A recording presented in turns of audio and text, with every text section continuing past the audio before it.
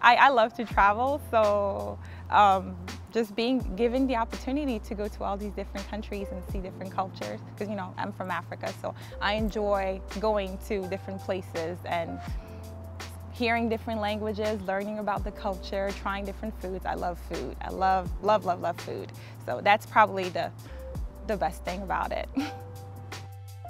I have a strict diet in season, but out of season, then that's when I do most of my traveling. I go to different places that I would want to visit, and then I can kind of take the time and then eat everything that I want. But in season, it's, I'll try a thing here and there. So I love food. I love to cook, and I love trying new foods. I love all types of food.